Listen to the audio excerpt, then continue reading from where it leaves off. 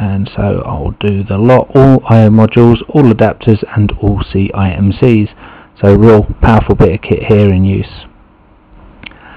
Okay, so I'm going to apply that, and that's now going to copy the updated 1.4 firmware to all of the I/O modules, all of the adapters and all the CIMCs. It will take a little bit of time. So currently it's updating. What we want to see is ready under all the statuses. So they're gradually popping in ready now. It might just take another minute or so. So what I'll do is I'll do a quick pause here just for a minute. Okay, so a minute or so later we're now showing ready for all devices, and our backup version is set to 1.4, which is exactly what we want. Okay, so next thing we want to do is actually activate the firmware that we've just copied down to the devices. So we want to hit firmware management and activate firmware, and we don't want to select all in this instance. We want to be quite particular in the order we do this. So we want to just do the interface cards first up to 1.4. Ignore compatibility check because 1.4 is not compatible with the previous version, and this is the important tick box up there, set startup version only. So this will not cause a reboot of the endpoints. The status they will go into is pending next reboot, i.e. the running version will remain 1.3, but the startup version will be 1.4. So next time these endpoints are restarted, they'll come up with the new version, but that won't happen automatically. Okay, so now we'll go ahead and update the CIMCs to 1.4. So again, up into firmware management, and we want just the CIMCs, and we want to set that to 1.4. and again we'll do the ignore compatibility check, and our startup versions are all 1.4, so we'll apply that. Now although this is not disruptive to the data path, it will reboot the CIMCs, so you will lose things like a local KVM console session or locally mounted media, etc. So once that's done, everything should hit ready. So a couple of just finishing rebooting, and we are done. Okay, so next we update the I/O modules. So again, activate firmware, and we want I/O modules, and again 1.4. Ignore compatibility check, very important. Set startup version only again, otherwise the I/O modules will reboot, which will possibly cause disruption. So we'll say OK to that, and they should all then be put into pending next reboot. So they'll come up with 1.4 next time they reboot, not now. Okay, so the next step is to upgrade the actual UCS manager to 1.4. So we want firmware management, activate firmware, and we want UCS manager, and we want to change that startup version to 1.4. Ignore compatibility check and click apply on that. Okay, activation started successfully. That will go into a scheduled state, which should kick off in a minute or so.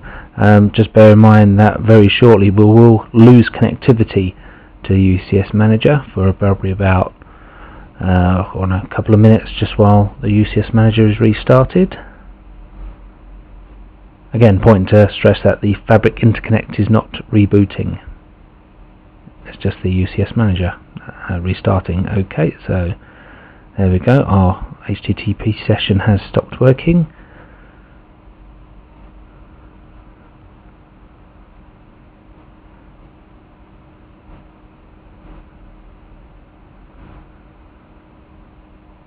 Okay, that should come back in a minute or so.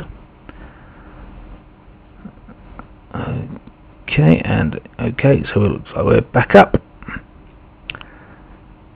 and I'll just go in and confirm that we are currently running now 1.4. So firmware management, quick retrieval, and our running version is now 1.4.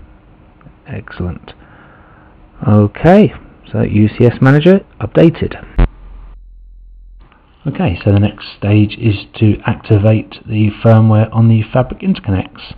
So you want to go Firmware Management, Activate Firmware, and select Fabric Interconnects from the drop down.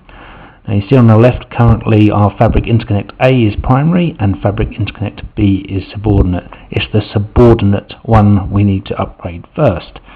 So in the kernel drop down box we'll select 1.4 there, and also in the system box 1.4 as well. Obviously it's the subordinate one we will upgrade first. This will reboot the Fabric Interconnect, so assuming that you've got Fabric failover correctly configured, there should be no disruption to the data path.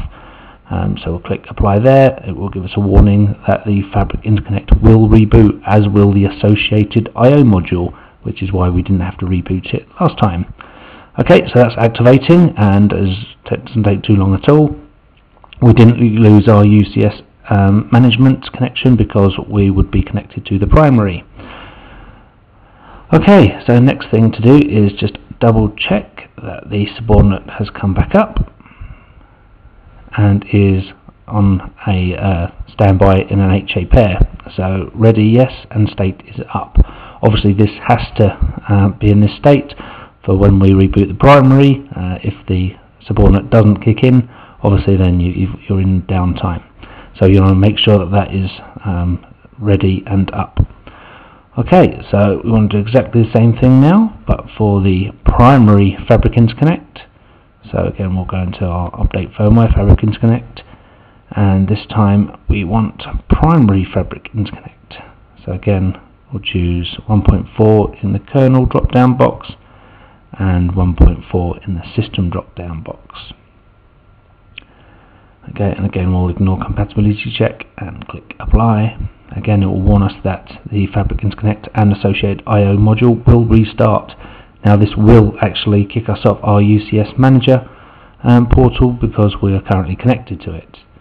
So we will just, there we go, we will just lose our connection to it, but it should be a pretty much instantaneous switch over to the subordinate. And there you can see on the left there that Fabric A is now subordinate and Fabric Interconnect B is now primary. Okay, and just on the right there you can see that our Fabric A is just activating.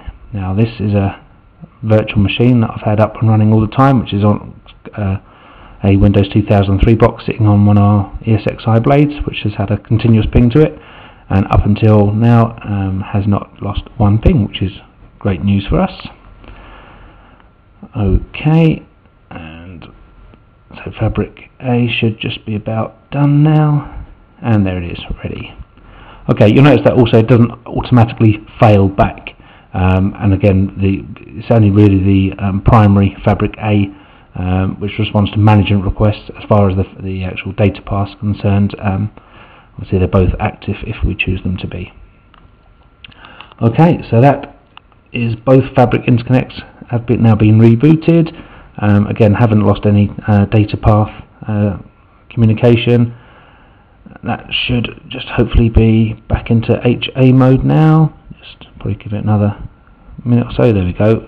Ready, yes, and both Fabric Interconnects are now running 1.41M. One of the last things we need to do now is update the firmware of the blades themselves, which we'll do with creating a host firmware policy package. So we'll call it something managetive like 1.4 update, and I'll give it the same description. And this is where I'll select any potential adapters, blades that I've got in my UCS system. So I know all my blades are M81KR power adapters, but just on the off chance that we'll get some Menlo M71KR adapters in, I'll also apply them into the policy package. I don't think we'll need anything else there, so just upgrade them to the latest version. Okay, so I'll now go up to the BIOS tab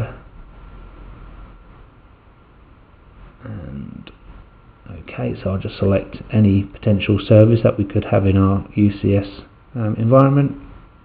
So I'll do all the B200, B250s, B230s, M1 and M2 flavors, and the 440 there.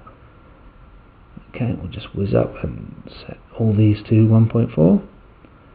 So again, this is sort of almost unheard of flexibility. I mean, imagine trying to do this in a traditional enterprise server environment, upgrade all your firmware of all your servers, and here we're literally just going to do it in one click and one package.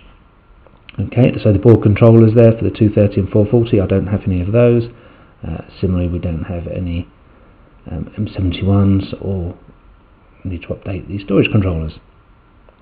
Okay, so that's our host firmware package created, so I'll just say OK to that. And there we go, 1.4 update. So now with all the options that we selected, so we see OK, we should see that actually now appear in our browser window. Okay. Okay, so what we're going to do now is to add our host firmware policy to our service profile. I'm going to associate this policy with a active service profile currently on test 2. If you was doing this for hundreds of service profiles simultaneously and you'd used an updating template, obviously you could just change the updating template and add in policy, and that would change all your servers in one hit. First thing that we're going to do is just change the maintenance policy.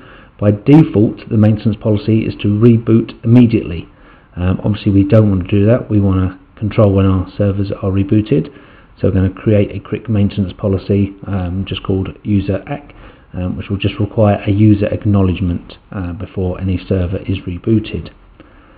Okay, so let's just associate our 1.4 update policy that we created previously, and we'll save that. Obviously this will reboot the blade, so if you've got any active VMs on that, you would have previously wanted to vMotion them off into another blade, as we've done here. So that is all fine. Okay, so we'll apply that, but that blade will not reboot until we give the acknowledgement, which I'll go under the FSM tab, and I'll see a little flashing box down there saying pending activities, which is reboot. So I'm happy for that blade to be rebooted now. So I'll just tick that box and just apply that. And now that server will reboot. Okay. There's my VM that was on that server, which has just been vMotioned off onto another compute node or blade. And that blade will take a couple of minutes just to come back up, and once it comes back up it will be running version 1.4 on all its endpoints, its CIMCs, its adapters, because in the one of the previous tasks, remember, we updated the CIMCs, the adapters, we just put in the pending reboot mode. Well, now it's rebooting, it should come back up with all the 1.4 versions, which we'll confirm as soon as this blade is back up, which it now is. So you can see that is now a success. Okay, so let's just have a quick double check to make sure we're running all the versions we think we are. Okay, so we'll go into our equipment tab. We'll just have a quick whiz through. So I'll just pick a server, and we can see there our CIMCs are 1.4, our BIOS is 1.4.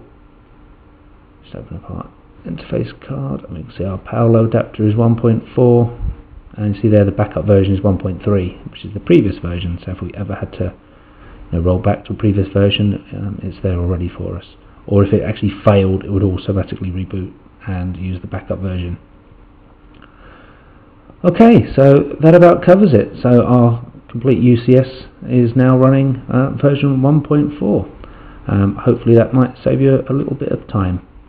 Thanks very much for listening.